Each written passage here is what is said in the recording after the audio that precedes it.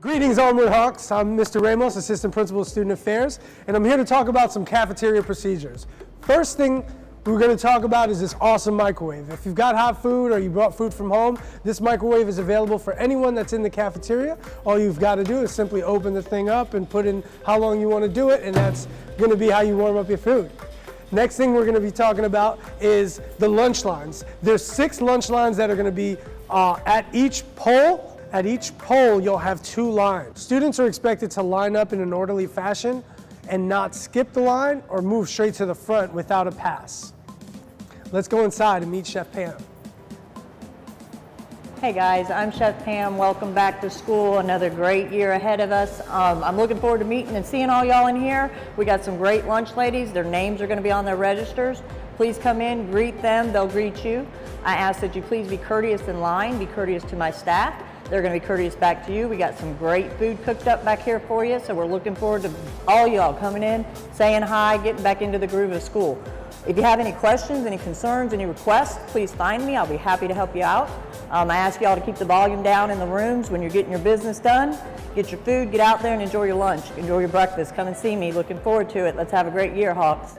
All right, Hawks, we just talked about the cafeteria staff, cafeteria lines, and procedures for entering the lunch line. Now, we have 2 bathrooms that you can use. At any point throughout your lunch experience, you can use those bathrooms. However, you cannot use other bathrooms. The only bathrooms that you're able to use during lunch are these 2 bathrooms. Flaming Hot Cheetos! Who doesn't love Flaming Hot Cheetos? I don't. But this is our vending machine. We've got several vending machines that you can use at lunch.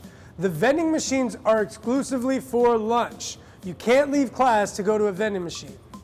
Now, the vending machines have a disclaimer on most of them with a number to call if the vending machine steals your money.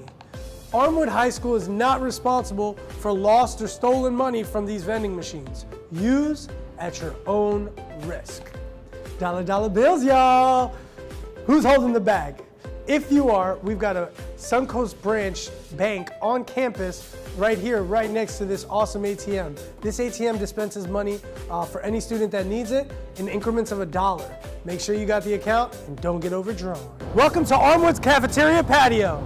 As you can see, we've got about 12 tables here for you to enjoy this hot, humid Florida weather. Feel free to come out here with a hoodie and long pants.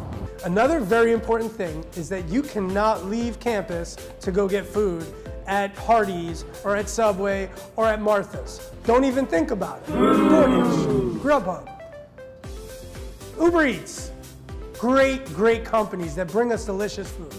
They're not allowed here, because if they are brought here, we get to eat it. All right, Hawks. This is our check-in for lunch attention and work detail. What we're going to be doing is we're going to be checking students in as you come into the lunchroom. So if you've been assigned work detail or lunch detention, all right, I'm going to have to start this again. This is our check-in station for lunch detention and work detail. When you get assigned lunch detention and work detail, you'll receive a pass during 3rd period to report here.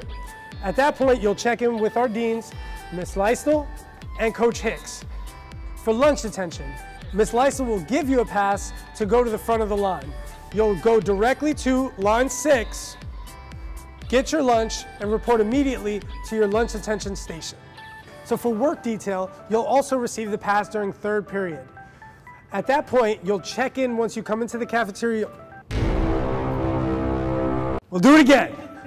For work detail, you'll check in at the same spot. You'll receive your pass during 3rd period. At that point, you'll check in here, and then you'll be assigned a vest, and you'll be assigned an area to work in the cafeteria as a work detail for 1/2 of your lunch. For those of you that think you're gonna skip lunch detention, you're wrong. We are taking attendance in every assigned room that we are assigning detention. Failure to report to your assigned lunch detention room will result in suspension. Letting you know up front, go to lunch detention. Or we'll find you. We'll find you.